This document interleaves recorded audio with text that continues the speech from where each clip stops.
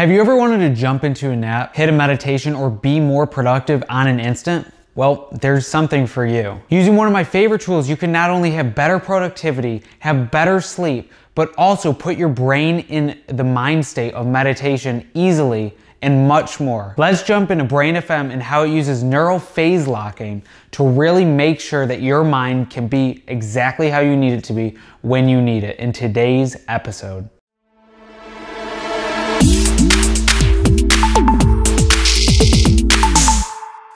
And if you haven't yet, make sure to subscribe to the channel so you get notified when videos just like this come out in the future. I'm Austin Floyd from Heightened Living, and I've been using Brain FM for the past 2 years, and let me tell you, it has changed my life. Now here's what I've learned. Brain FM uses something called neural phase locking. Neural phase locking is quite literally the neural oscillations that our mind has. So basically, what's going on in our brains constantly is that we're tuned into different things in our environment. Brain FM uses artificial intelligence, music, and natural sounds from nature to actually help tune our brains into different mind states. They're using something called dynamic attending theory, which I'll refer to as DAT for the rest of this video. Now here's a bit about how Brain FM works.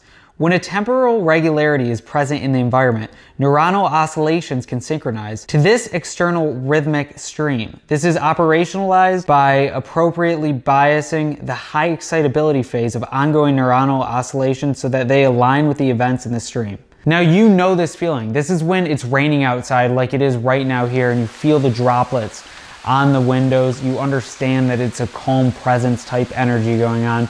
You want that cup of coffee, you know you could be productive or curl up with a good book. Or when you go to the beach and for the first time you touch the water, you feel at one with nature and your body relaxes, your mind relaxes, and you finally have presence. That's what it's doing. Since neuronal oscillations play such an important role in the brain, what it's quite literally doing is using artificial intelligence and these different types of sounds to tune your brain into what works best for it. Now, you may be wondering, how does Brain FM differ from something like binaural beats? Well, the truth is binaural beats don't have that much scientific backing.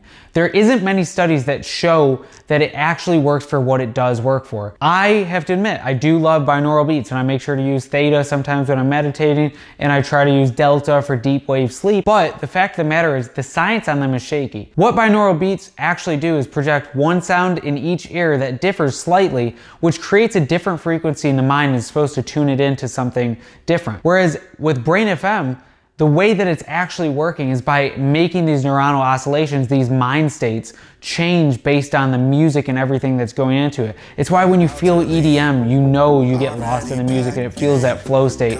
Just like they talked about in the book Stealing Fire, how often people are gravitating more towards EDM because it is that lost, that feeling, that flowing consciousness. Now, Brain FM can also be used without headphones, which makes it better for when you're using it for a nap or for sleeping.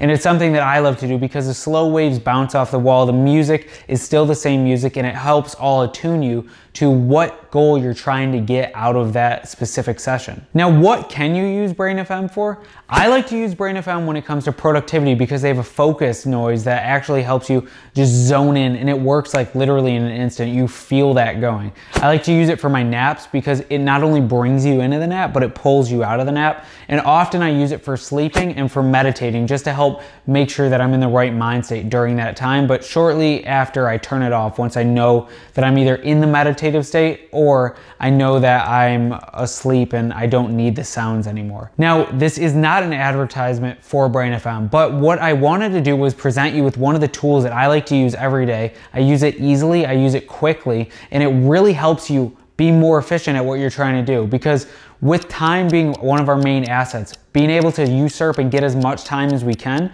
and use it efficiently and in the best mind state that we can instead of taking a lot of time to get to where we need to go is so important. Of course, with meditation, you're going to want to be able to have still silent meditations because that is the mind being clear.